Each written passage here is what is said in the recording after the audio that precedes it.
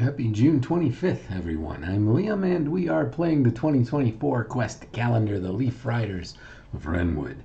Yesterday, Ivy and party explored the ruins of an ancient temple beneath the swamp outside the town of Mudbrook.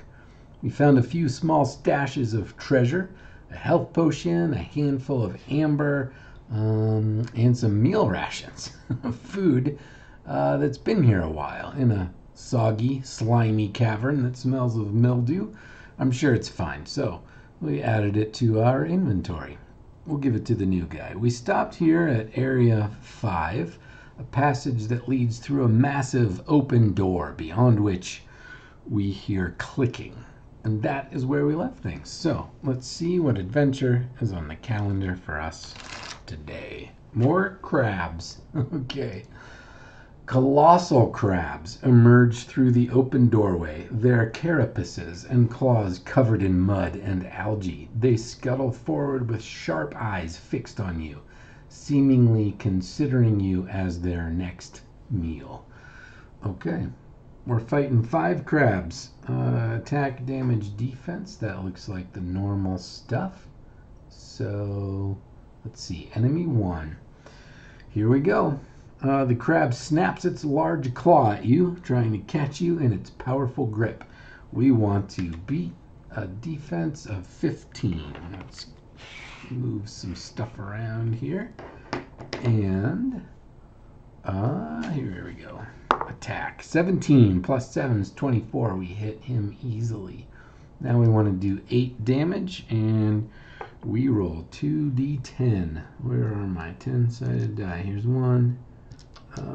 Here's the other. 18 points of damage. We take him out. Enemy 2 has a defense of 14. So we want to hit 15. We easily hit him. It lashes out with its other claw, attempting to slash at you with its sharp pincers. I guess. Okay. The other claw. We want to do 11 points of damage. 9. We did not defeat him. So now we want to defend against an 11. We get a plus 7 on our defense roll. 6 plus 7 is 13. We do defend, so we take 1 point of damage, which takes us down to 22. I'm going to write it over here in case we take more. Okay. Enemy 3. The crab raises its body and attempts to crush you under its weight. We want to hit a defense of 16. We rolled an 18. We easily hit it. We want to do 7 points of damage, and we get it. Just 7. All right. Enemy 3 defeated. Enemy 4 has a defense of 14. It sprays a jet of water from its mouth, trying to knock you off balance and disorient you. Okay. 2 plus 7 is 9. Can we get 5 more points? I don't think so. Attack. We do have a combat tonic. I don't think we're gonna eke 5 out of this. We have our plus 1, but even still, I guess we could try Enid and see what Enid would get us. 2 points. That would get us to 11. We'd still need 3. What does the combat tonic do? I don't think that's a die roll, so I don't think that helps our. Oh no, it is a D4, so we would get at least 2 out of that. Okay, let's try it. Where's Enid? Enid, we need some help with our attack roll. Here we go. Enid. Oh, she just adds 1 to attack.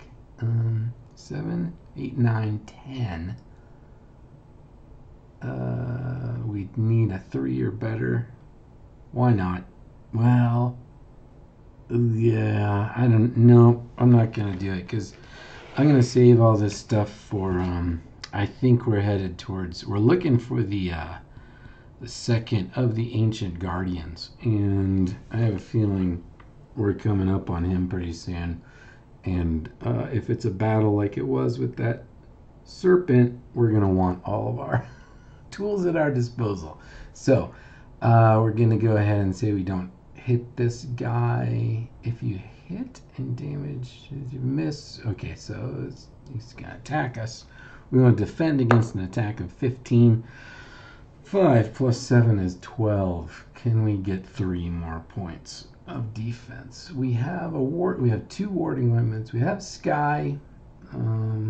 Oh, Ivy has Luminous Shield. Use 1 surge, add D4 to a single defense roll. The surges. You have 3 surges you can use to activate surge abilities. Regain all surges at beginning of each page. Okay, so let's do that. We're going to definitely use Luminous Shield. That is 1 surge. We get a D4. We do add our +1 for Solar Infusion. So what do we get here? 1. So 2, 7, plus 7 is 14. Can we get 1 more? We need 1 more point. Here we go, Sky. Let's see if 1 point.